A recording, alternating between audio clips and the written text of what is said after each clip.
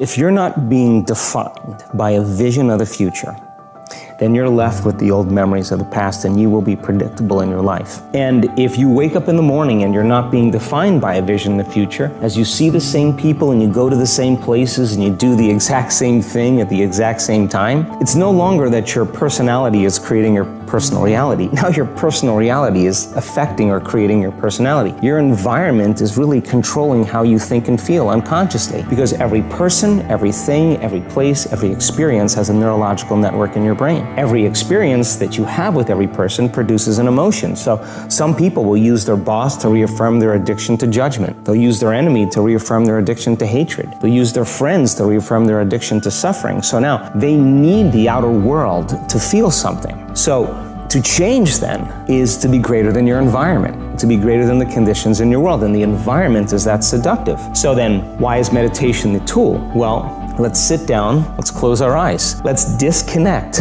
from your outer environment. So if you're seeing less things, there's less stimulation going to your brain. If you're playing soft music or you have earplugs in, less sensory information coming to your brain, so you're disconnecting from your environment. If you can sit your body down and tell it to stay like an animal, stay right here. I'm gonna feed you when we're done. You can get up and check your emails, you can do all your texts, but right now, you're gonna sit there and obey me. So then, when you do that properly, and you're not eating anything or smelling anything or tasting anything, you're not up experiencing and feeling anything, you would have to agree with me that you're being defined by a thought, right? So when the body wants to go back to its emotional past, and you become aware that your attention is on that emotion, and where you place your attention is where you place your energy, you're siphoning your energy out of the present moment into the past, and you become aware of that, and you settle your body back down in the present moment, because it's saying, well, it's 8 o'clock, you normally get upset because you're in traffic around this time, and here you are sitting, and we're used to feeling anger, and you're off schedule. Oh, it's 11 o'clock, and you usually check your emails and judge everybody. Well, your body's looking for that predictable chemical state. Every time